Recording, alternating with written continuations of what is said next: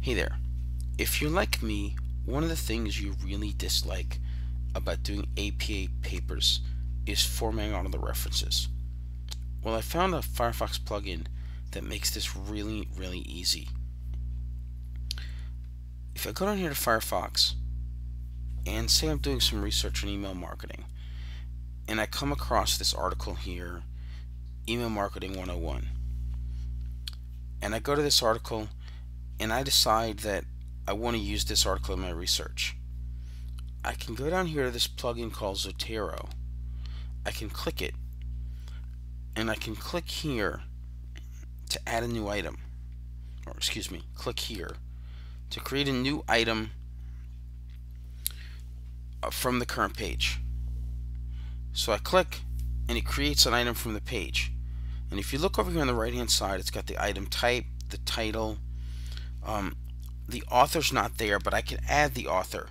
So I can see here the author's last name is Michelle, the author's first name is Matt.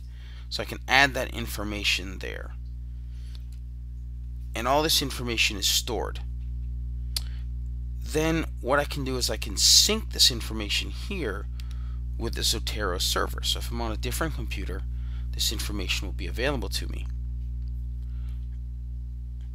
Now, when I get ready to type my paper, I can go to Word, and I've got my paper open, and let's say I'm typing, and I've got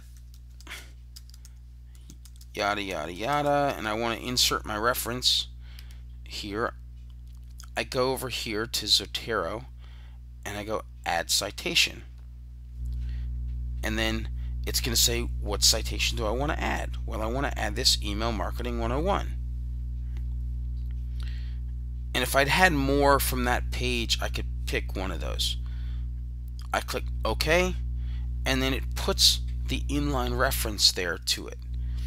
And I go along, yada yada yada, and I want to add another citation.